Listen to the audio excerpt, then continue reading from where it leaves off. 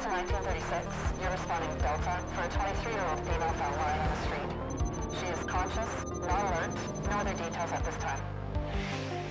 Kind of vague details here, hey? Yeah, not alert. Maybe she's intox. She's diabetic.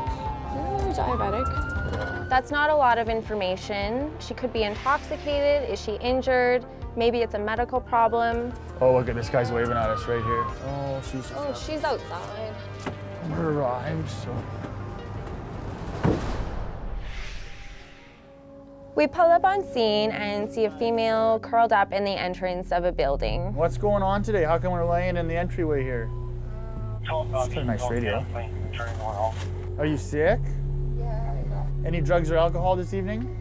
Have you done both or one or the other? Yeah. Yeah? How much have you been drinking?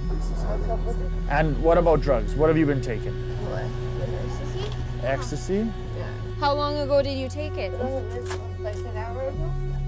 Can you take me into the hospital? Yeah. Absolutely, we can. Yeah. I just want to check your eyes first, okay? So look right at my nose. I'm going to shine a light in them just like this, okay? And on this side, good.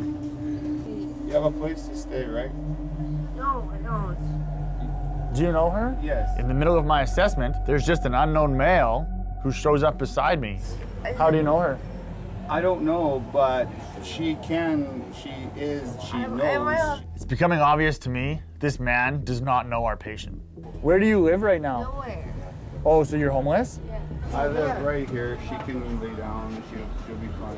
Why don't we take you in the ambulance and check you out a little bit closer before we decide to leave you on the street? Even though there's nothing medically concerning at this time, it's important that we don't leave this woman in a state that she's not safe in. Why don't you sit up and we'll...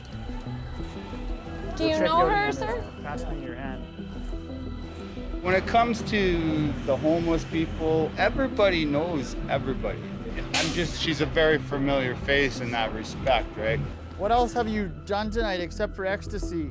Anytime that, you're walking down the streets and you see somebody curled up in a doorway, I think it's almost your responsibility as a citizen to make sure that individual is okay. And if they're not, obviously to alert 911 and get them some help.